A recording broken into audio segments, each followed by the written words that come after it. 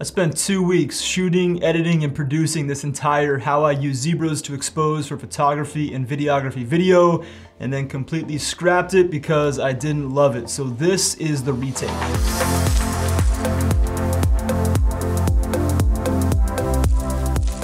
What's up? Welcome back to a fresh new video, and today, you asked for it. Survey went out on the last video about what video do you want to see next, and it was a unanimous, well, it was almost unanimous. People wanted to see how I use zebras to expose for photography and videography. Out of most of the videos that I've seen about how to use zebras, I think I do things a little bit differently. And right or wrong, it's been delivering consistent results for me, something that is my go-to method for getting exposure nailed, and it's exactly what we're gonna get into today. In this video, I'm gonna get into some general exposure values, how to get your zebra displays, what to even set them to, how I use them, and then a special note for all the Sony users out there at the end.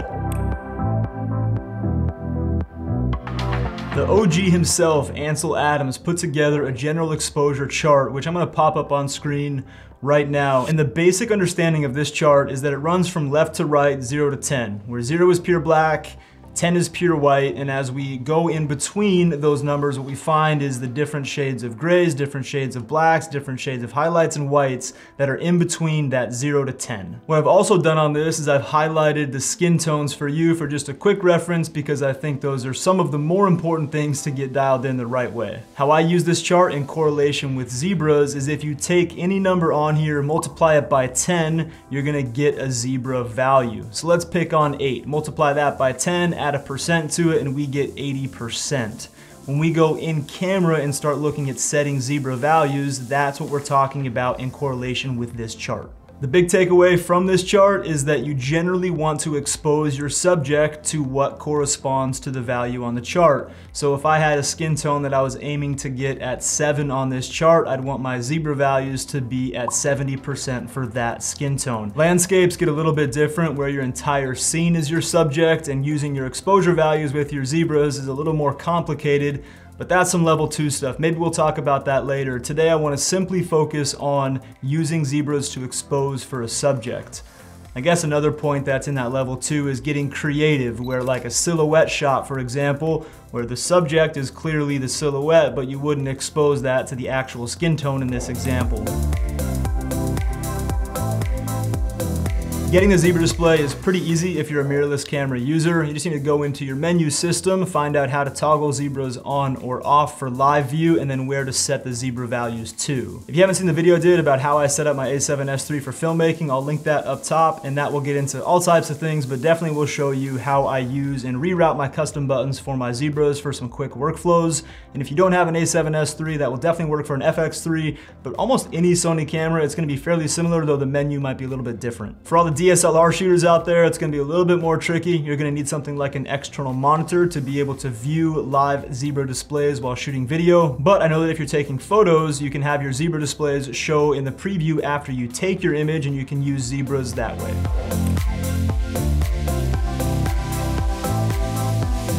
All right, this is the big one. What do we even set the zebra values to? And besides my live run through that I'm gonna show you right after this is probably one of the most important aspects of this entire video, because if you don't know what to set them to, then you're gonna have a hard time getting proper exposure in the first place. What to set the zebra values to is pretty easy for photography.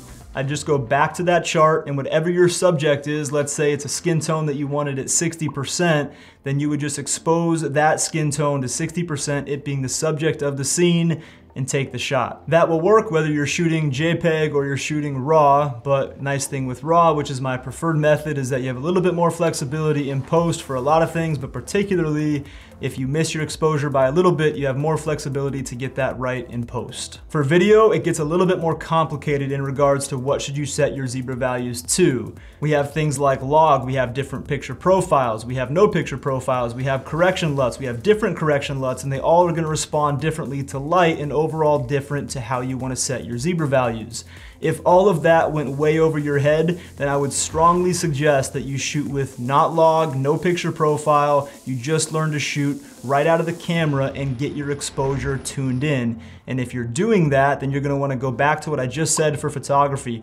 Just use the chart, get your subject exposed properly to what's on the chart, and you're gonna have an image that looks really good. Once you get good at that, absolutely start getting into different picture profiles, different log formats, because you're gonna be able to understand how to get proper exposure in the first place. And then when you get into those more complicated, those deeper cuts, you're gonna have much more success when you do that. I'm about to show you exactly what I set my zebra values to, but before I do that, I can't emphasize enough the importance of trial and error and test shots.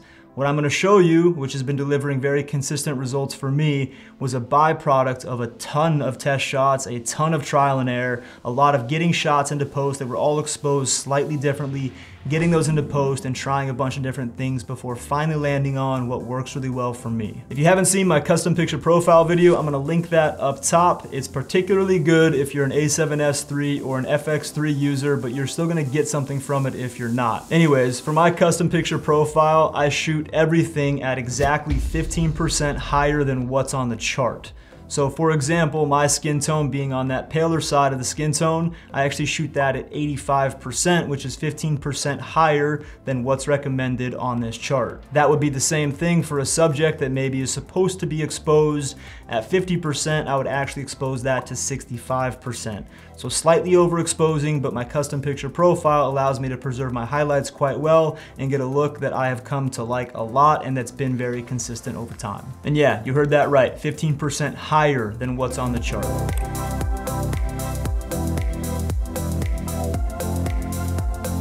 Welcome to the live portion of this video. We're about to spin around where I'm gonna jump in camera and I'm gonna show you exactly how I'd expose these subjects as well as my skin tone. But first, I want to give a shout out to my friends over at Cuts. Yes, I'm a part of the Cuts family, and you can check the link out down below. It's a special link for you to check these t-shirts out if you don't have any yet. These things are fantastic for these types of videos. I also wear them on shoots. I'll wear them on date nights and meetings, all types of things. Fantastic brand, even better people over there. If you haven't got some yet, you got to check these out. And this gray t-shirt is my favorite one. Clearly, it's also going to work really well for going back to those zebra values on that chart for being some type of gray, and we'll get to that in just a second. Quick note, like I said earlier, I'm going to be using my custom picture profile, which means I'm going to be exposing everything we talk about, whether it be my skin tone or this t-shirt, to 15% higher than the values suggested on the chart. And the big takeaway, write this down, is that we want to be using zebras to tell us the exact value that we're trying to get, and then we want to pull our exposure back just slightly when those zebras start to show up. I'm gonna be doing that today by increasing the ISO in the camera until I get the exposure that I want, and then decreasing just slightly. And when I get to my skin tone, I'm gonna do that same thing, but I'm gonna lock off the ISO and just adjust the light volume until it does the same thing where the zebras just barely appear and then we pull back slightly. You could also manage your exposure by messing with the aperture or shutter speed, but that, like some other things we talked about today, is maybe better saved for like a level 2 version of all of this. Keeping it simple, we're changing ISO and we're changing light. All right, let's do it. Getting exposure on these t-shirts is gonna be pretty easy. First thing I wanna do, going back to that chart, I would say that that gray t-shirt represents that stone or middle gray at 50%. For my custom picture profile, I know that I shoot 15% higher, so that would be 50 turning into 65. So I would go to my zebra level, C2 lower limit, and I would bring that up to 65 and hit enter. Now from there, anything that is in this scene that's at 65 or higher is gonna show zebras. The goal here is pretty simple. All I'm gonna be doing is, let's bring that all the way down. I'm gonna be changing my exposure by using the ISO. I've got the shot locked off on the shutter at 1/60, which is doubling the frame rate for this scene of 30p.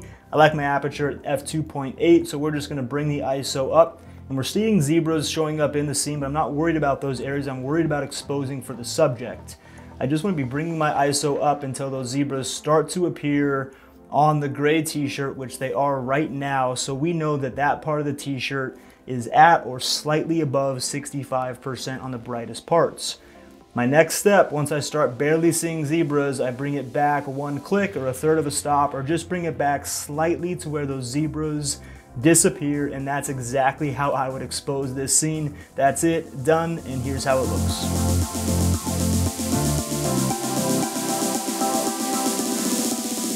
All right, let's get my skin tone dialed in. Yes, this is a very busy scene, but this is how I gotta have it set up to show you exactly how to do this. Again, I'm using my custom picture profile, so I'm exposing to 15% higher than what's on the chart, which means for my pale skin tone, I'm aiming for 85%.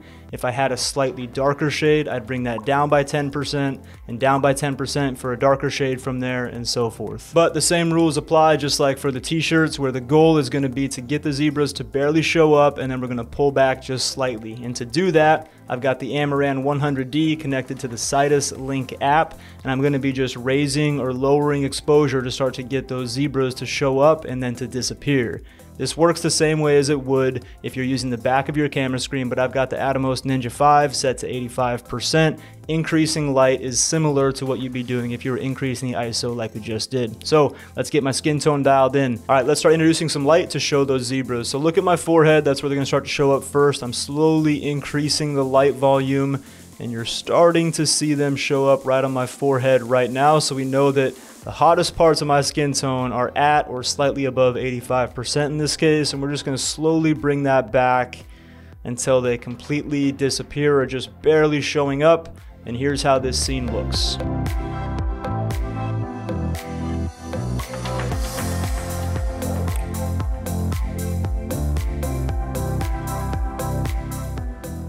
A quick note for all the Sony users out there, which I'm guessing is the majority of my channel. Back in my S-Log3 video, I was leaning on the LEEMING LUTS.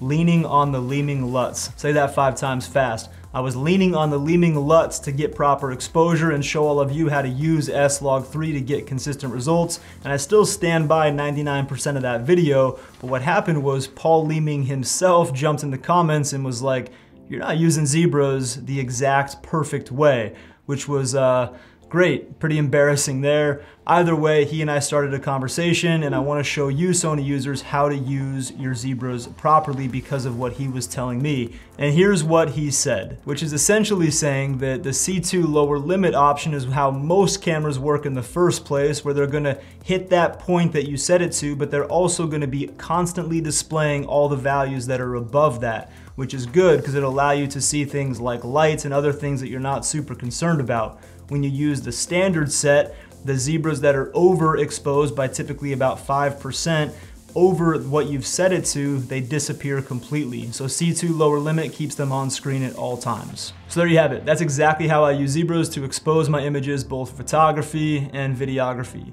This method has been an absolute game changer for me when it comes to getting consistent results. Give this video a tap on the thumbs up if it has helped you out at all, and feel free to jump in the comments down below and let me know if you use a different method and why you like it, or if this method has started to produce good results for you. But don't jump in the comments and say that you just eyeball it. Don't do it. Y'all are awesome, and I'm so glad that you're enjoying this channel. It means more to me than you know, and I am committed to keeping these goods coming because I promise you, I'm just getting warmed up. But hey, that's gonna do it for me. My name is Sean DeWispelaire, and this channel is all about the skills behind the art of creativity.